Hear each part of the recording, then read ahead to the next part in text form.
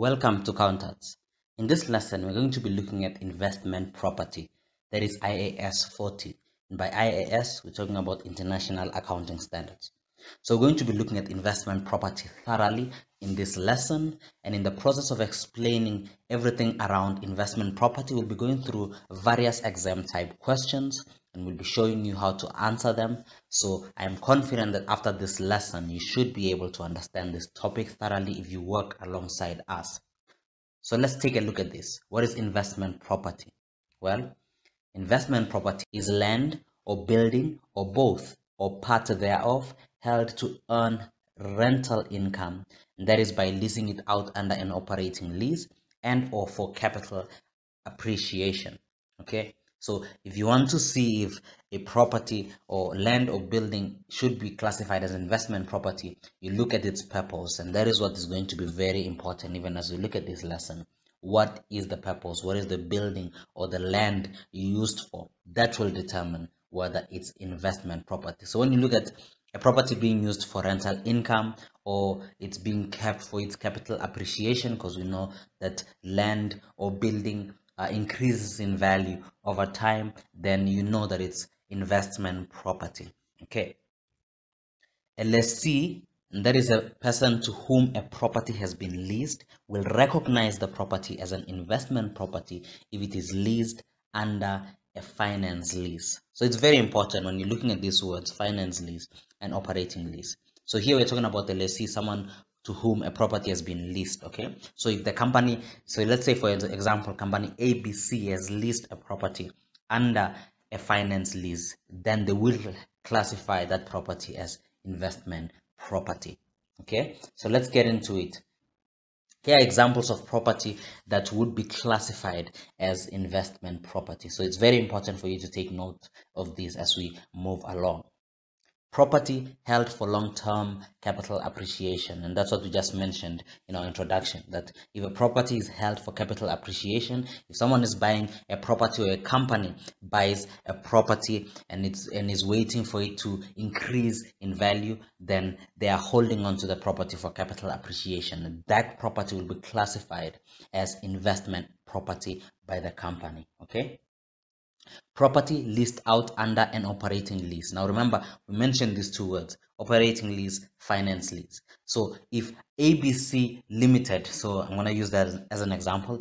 ABC Limited is a company that is leasing out a property. If they're leasing it out to other people under an operating lease, then they will classify the property as investment property. Why? Because they have rented it out in order for them to get rental income. And that is what we mentioned at the beginning as well.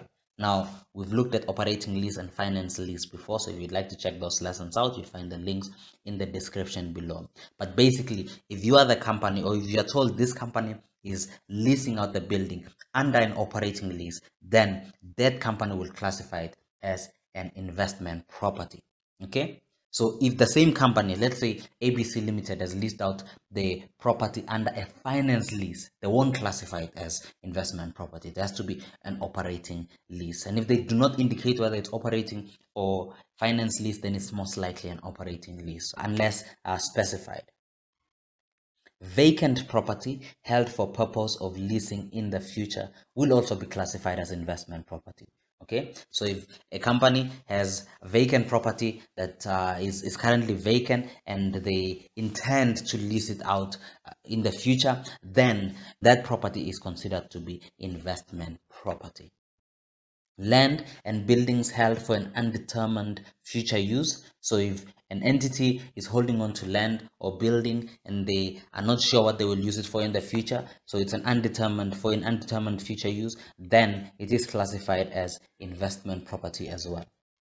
Property that is being constructed or developed for future use as investment property will be classified as investment property. Now we're going to go through a few examples shortly where we'll look at instances where a property is being constructed and what the future use will be, and we'll see how we account for that. So if it's being constructed or developed and the company plans to use it as investment property in the future, then it will be classified as investment property as well. Okay, so let's continue here. Here we're going to look at examples of property that would not be classified as investment property. Okay, so this is going to be property which will not be classified as investment property. One of which is property that is leased out to someone under a finance lease. And that is what I mentioned when we looked at the point on operating lease. If ABC Limited is leasing out a building under a finance lease, they will not classify it as investment property. So take note of that.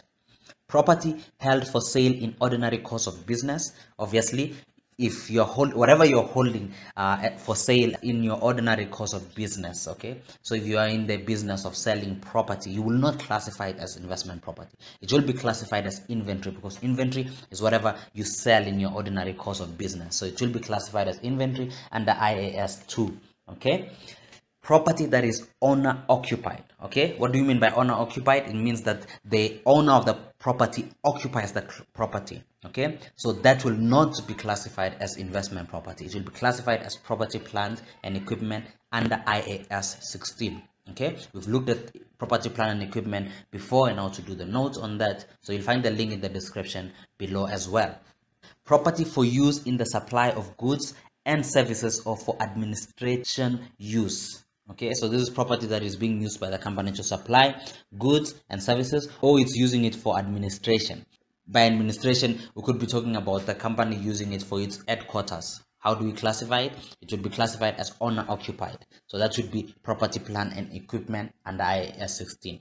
So if a property is being used by the company to supply goods or services, or the company is using it as its head office, then it would be classified as property, plant and equipment. So it will not be investment property. So you pay attention to what the company is using it for and what its intention is. That is what is going to determine what you classify it as.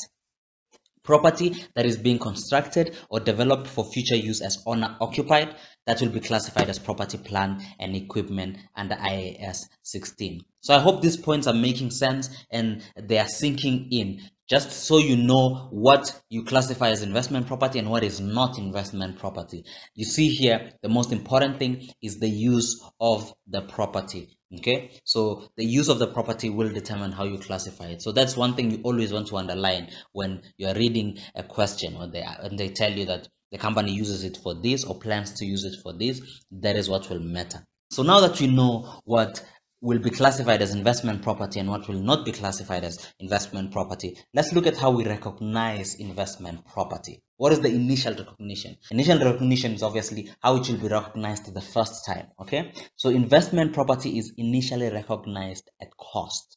Okay, so this cost could include the purchase price if you purchased it, construction cost if you developed it yourself, transaction cost or duties, as well as directly attributable expenses such as legal fees and transfer costs. These are the costs that will be used in the initial recognition of investment property. Okay, so if you have any of these costs, you'll add them together and that will be the value of investment property initially. And these costs do not include, very important for you to take note of this, initial operational expenses. So if you have any of operational expenses, you do not include this as the cost of investment property. Abnormal wastage, you do not include this as well as startup costs. So this will not be included as the cost of the investment property. Okay, so if you have investment property and you've classified it as investment property, when you're initially recognizing it, take note of what to include and what not to include.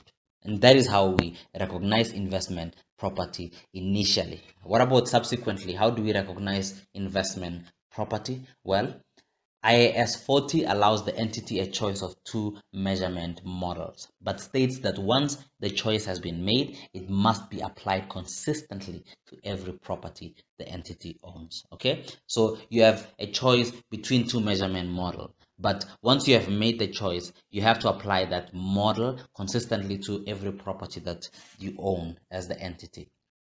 The two methods are the cost model, which is calculated by taking the cost minus accumulated depreciation minus any accumulated impairment losses. Okay, so this is using the cost model. The second one is the fair value model. The fair value of a property at balance sheet date is the value at which it could be sold for in an arm's length transaction between knowledgeable willing parties without deducting transaction costs. So the fair value is what you could basically sell the property for. So you'll have to see what the fair value is at the balance sheet date, and this would be at year end or at the end of your financial period. This value must take into account the actual and potential uses, market conditions at balance sheet date, rental incomes, and future market conditions. So the fair value that you will compute or you will have has to take into account all these factors. But usually in your exam type question, you'll basically be given what the fair value would be. Under this model, the properties are not depreciated. So if you're using the fair value model, you do not depreciate your properties. Very important to take note of that. With the cost model, we do depreciate the property. Remember, like when we do the property, plant and equipment. And that's why the formula for the cost model is cost minus accumulated depreciation minus any accumulated impairment losses. But with the fair value model, we do not depreciate the property. We just compute what the fair value is at year end or the financial year end.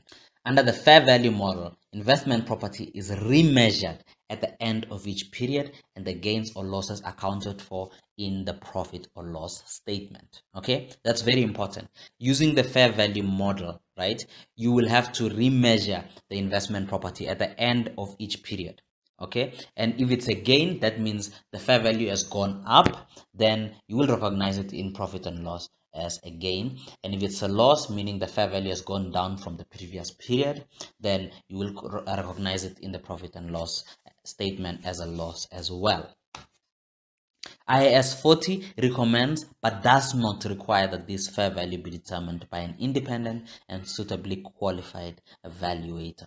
So what we have done here, we have looked at initial recognition of investment property. We've looked at subsequent recognition. What about any expenditure that you incur after your subsequent recognition? Well, that will be subsequent expenditure. What is this?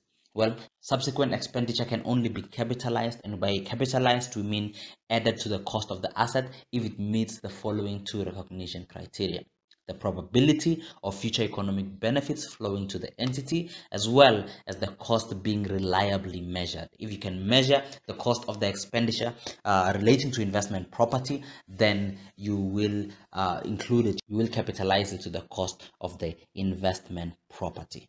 So let's take a look at our first example. We hope that you are gaining value from this lesson thus far. To continue, we charge a reasonable fee whereby the full link to the entire lesson will be provided. Our rate for the entire lesson are as follows. If you are within South Africa, we charge a rate of 100 Rand, and if you are outside South Africa, we charge a rate of only $10. If you wish to purchase the entire lesson, you can contact us on our email as you can see here below, info@counters.com, or you can also check further contact details at our Facebook page at facebook.com/counters, and you'll find this information in the description below as well. The outline for the entire lesson can also be found in the description below so that you know what exactly you will be purchasing. See you on the entire video. Cheers.